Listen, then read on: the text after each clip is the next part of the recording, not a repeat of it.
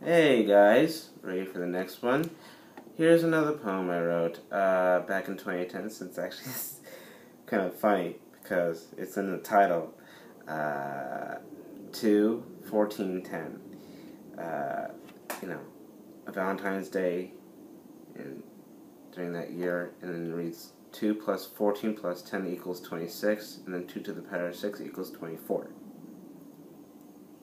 I know you guys are wondering, what the fuck is this guy doing with numbers as a title for a poem? Well, the reason because I think it's kind of catchy and cool.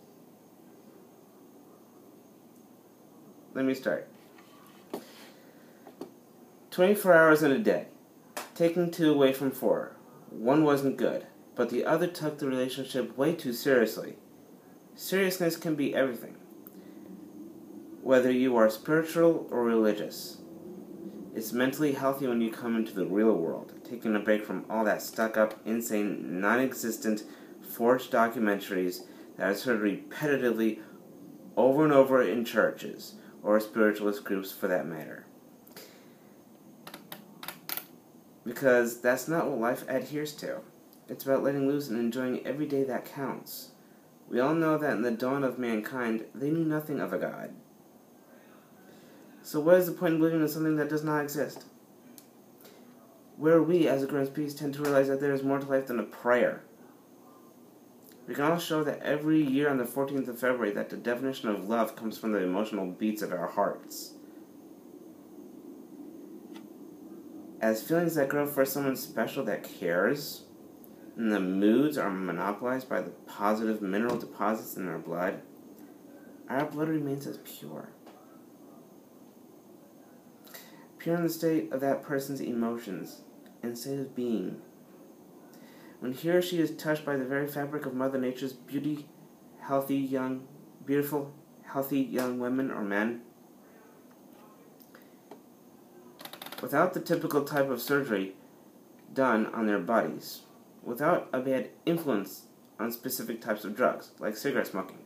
So it's an example of someone doing for the better good, and the ethical power of their surroundings, nature in itself, and in the health of others. Stop smoking. It's bad for you.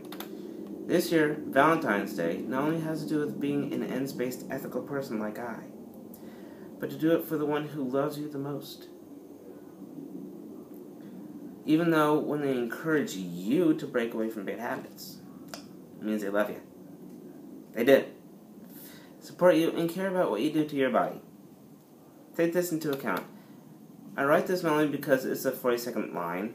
If you had accidentally read the numbers backward, you would have to go back to the 24th line.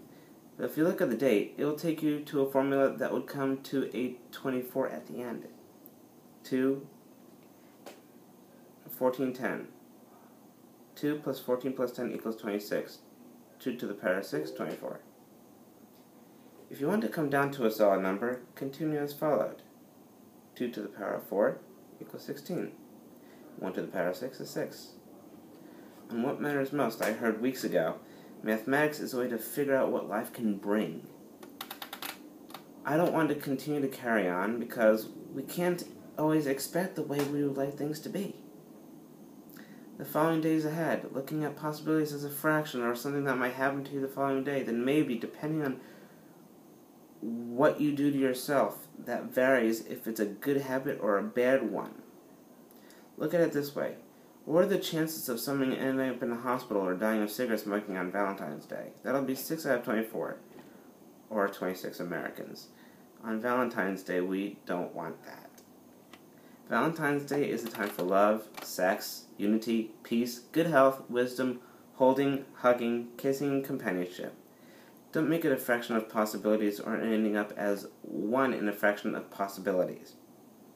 Oh, and be careful. Don't end up as a young one getting knocked up, and later on giving birth on Valentine's Day of next year. That'll be 1 out of every 6 Americans.